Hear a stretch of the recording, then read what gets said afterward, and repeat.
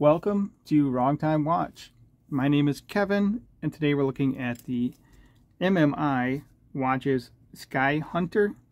The pricing for this watch, from what I can tell, currently is $399 up until March 31st. I'll leave a link to the website. I think you'll see what I'm talking about. There's some different price scales on there. So this watch has a sapphire crystal with AR coating applied to the underside.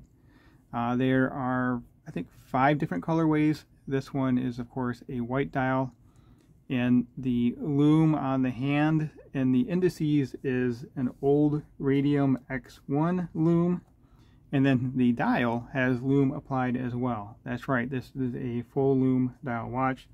The lume on the dial is Super Luminova. It says white/blue, so I think that means it's white without seeing the lume, and then when the lights are turned off it will be blue color. So the watch is 316L stainless steel. You see it's mostly brushed on the sides, brushed on the top, and then you have this polished bezel. This watch is a prototype. The one change I'm aware of is the male end links will become female end links, and there is a picture of that on the website. And other than that, this thing is, I believe, production intent. So let's zoom in on the dial here. I'm sure you notice the date cutout, the date wheel, whatever you want to call it here. The inner circle here is all cut out for the date. You can see that right there below 12 o'clock I have the date set to be the 1st, and you can see that orange blip of color there through the cutout. Now, I was trying to think about the direction of the date here. You would think that it would go 1 through 31 going around this way, but it goes around the other way. So I guess it's just the way that the date wheel turns as you progress through the days. Anyway, here's a close look. You can see it does have a chapter ring. Now these are printed indices. So I think it's a cool looking watch. It wears well. It's a 38mm watch. I'll zoom back out here and show it to you on my wrist here in a moment. So some of the other specs, it does have a Miyota 9015 movement, which is a great movement. It does have a signed screw down lumed crown. The watch is rated to 100 meters water resistance. Let's undo the clasp here. So you can see on the back it has a engraving of an airplane, or a jet, looks like. Not exactly sure what that is.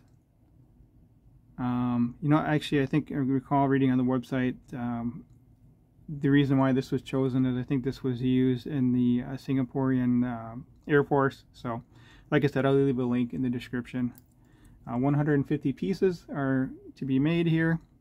And again, I'm not sure if that's per colorway or total. I'm assuming per colorway.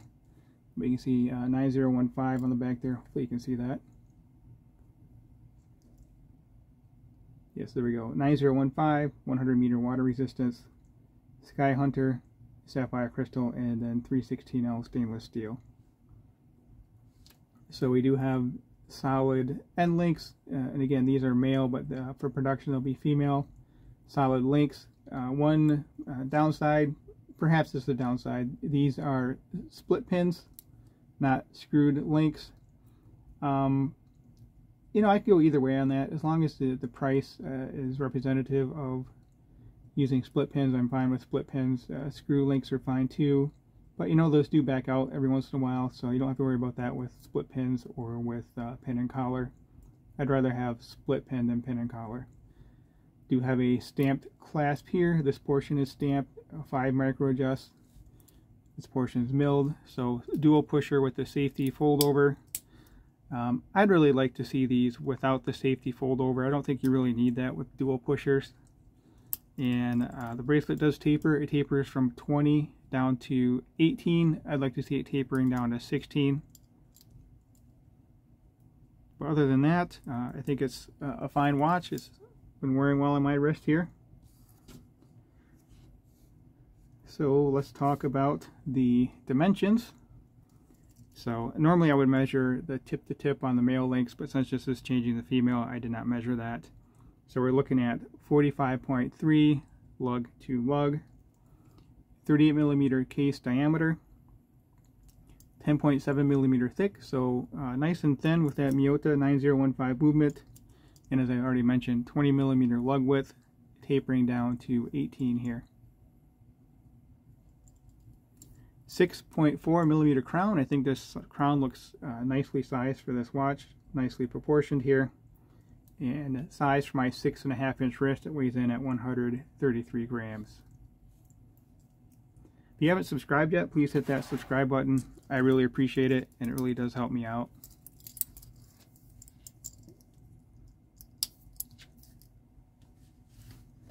So as I mentioned already, I have a 6.5 inch wrist, 52 millimeter wristband here, and tip to tip 45.3. So I think it wears well on my wrist.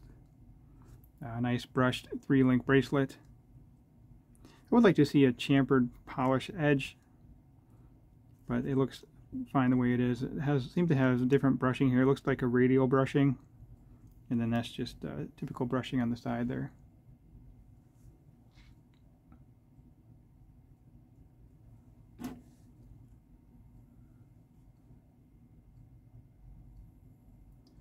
All right, with that said, let's take a look at the LUME. Actually, maybe I'll compare it to, let's compare it to a Hamilton here, side by side. I think this is a 40 millimeter Hamilton khaki field,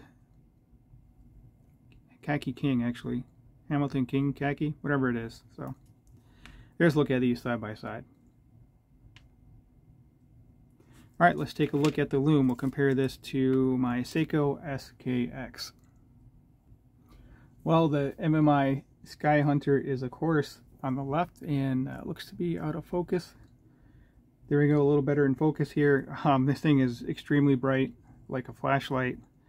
But, you know, a typical LUMEd watch is much easier for me to tell the time on. Perhaps it is for you too, but they don't look nearly as cool as a full LUME dial.